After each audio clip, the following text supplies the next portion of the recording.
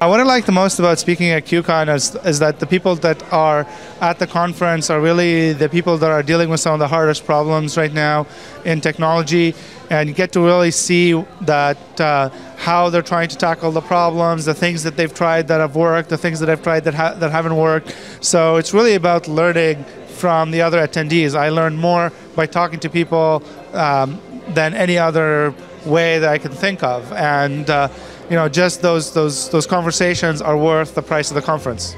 Well, I found that the attendees were all very sharp, very aware of all the different problems, very attuned to the latest trends, and that every conversation really taught me something new that I hadn't thought of before.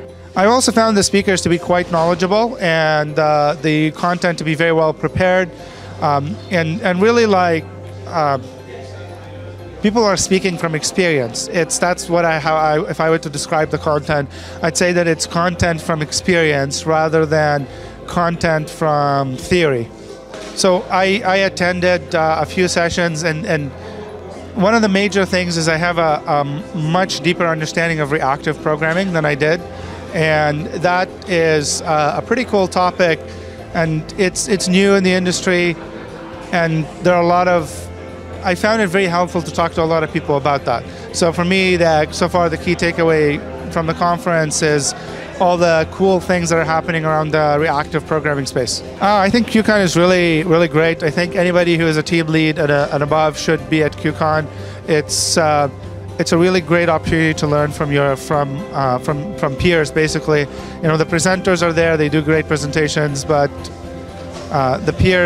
learning from peers is really the key thing. What I really like about QCon is that it's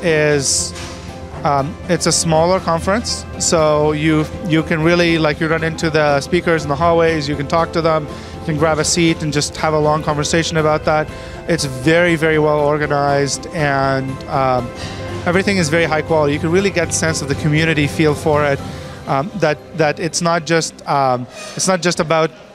not about somebody trying to make money. It's really about creating a sense of community and getting everybody together to talk about the problems that they care about and the solutions that they've invented, and there's this free exchange of ideas. And that's what's really, really awesome about it.